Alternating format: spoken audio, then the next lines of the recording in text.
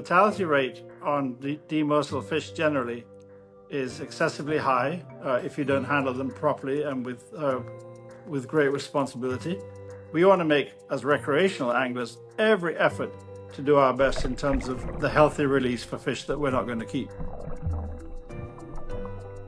The obvious goal of return and right is to have a positive impact generally on the health of the different fisheries. But it involves educating the anglers to do the right thing, to provide the tools, to teach them how to do it, and measure the results.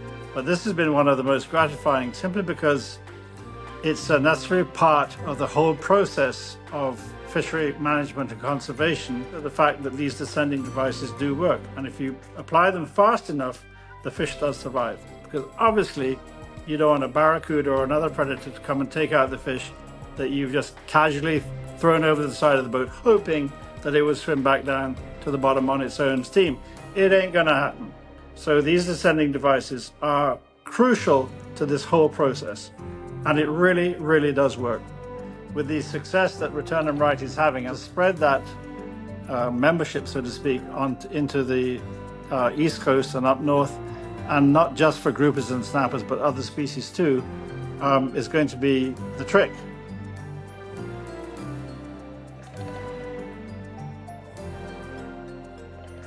The saltwater universe is also growing, exponentially. This is one of the problems generally in the southern states and in the Bahamas and here too, is that the amount of people fishing has grown almost disproportionately with the resource in terms of conservation.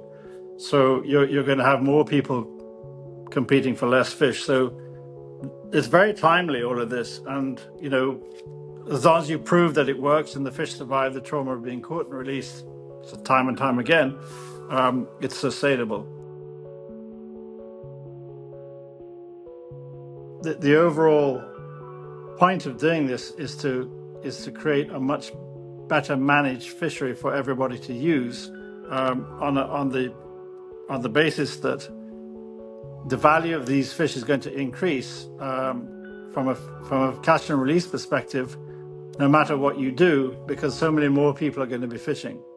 I would put the combination of spreading the word, spreading the message, spreading the membership to Return and Right, and more research work on spawning aggregation sites as the top two things I would do.